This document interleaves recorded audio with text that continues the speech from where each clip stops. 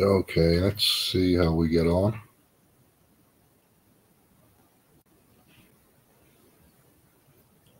So, good morning, good afternoon, good evening. Welcome to Free Association. Another live stream on Talkshoe. I'm getting quite into this Talkshoe business,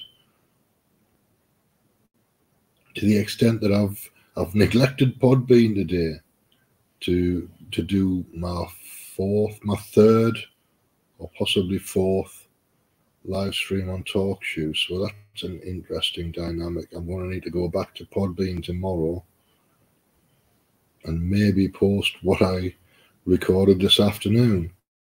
So there'll be two shows tomorrow instead of one on Podbean, but one of them will be a Talkshoe live stream.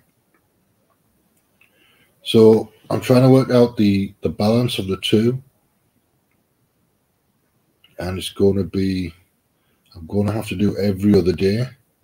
So I'll do Monday, Wednesday, Friday Talkshoe, Tuesday, Thursday Podbean, and then Saturday Revolution Radio. And somewhere down the line I've got to fit in Rumble as well. So I don't know how I'm going to do that. I might have to do Talkshoe and Rumble at the same time. I don't know how easy it'll be to do. I'll have to work it out. Maybe I'll just do one 10-minute stream on Talkshoe and one 10-minute stream on Rumble instead of two. I don't know, because there's only so much talking that I can do. There's a limited amount of bandwidth in my head for talking, usually, and it's rapidly approaching its limit when it comes to three live streams in a day is about my limit.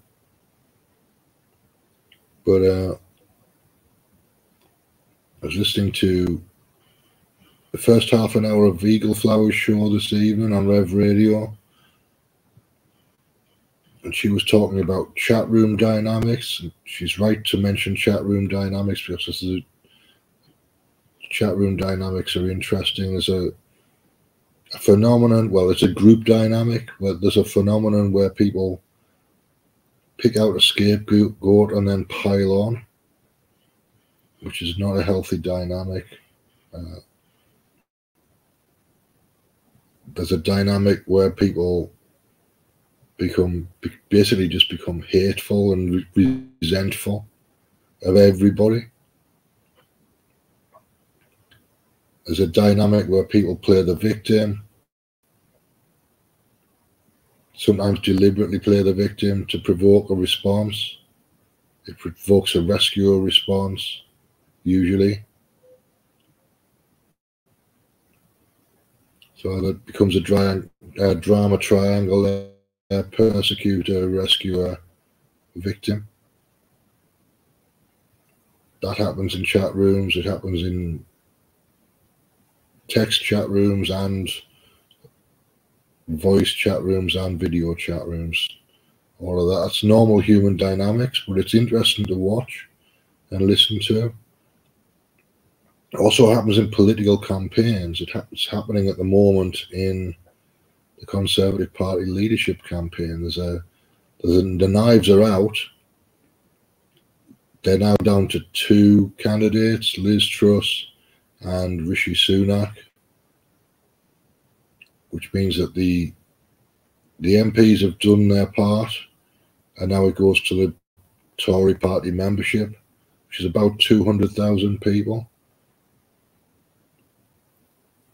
So it's 200,000 people that are selecting the Prime Minister of Great Britain, as opposed to a normal election process, which would be about 30 million people voting, something like that. I don't know the exact figure, but it's somewhere around there, I think.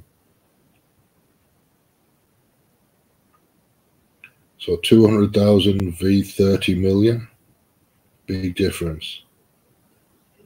So does a Prime Minister selected in that way legitimately have a mandate to govern? That's the question.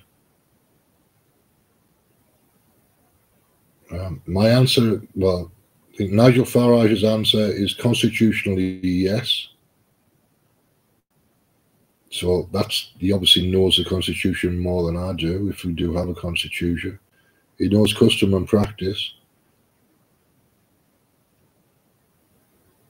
But if you were selected by 200,000 people and then you're trying to impose policies that haven't been voted for by any large number of people in the country on the rest of the country, there has to be an argument that you've got to take your policies to the electorate, ideally before you implement them. So test it out, ask for permission. What they'll do, of course, is they'll implement the policies, and then they'll go to the people and ask for a mandate to continue implementing the same policies. That's what will actually happen. But don't people say ask for forgiveness rather than permission? That's the way the Conservative Party works. And it's not a bad way to do things, actually. It's not a bad way to do things. It's a necessary way sometimes. All right, let's see how that's gone. I'm quite happy with it so far. I think it's probably enough, though. Thanks for listening, and I'll see you tomorrow. That's the last one tonight. It's 22:22. And that's enough for me.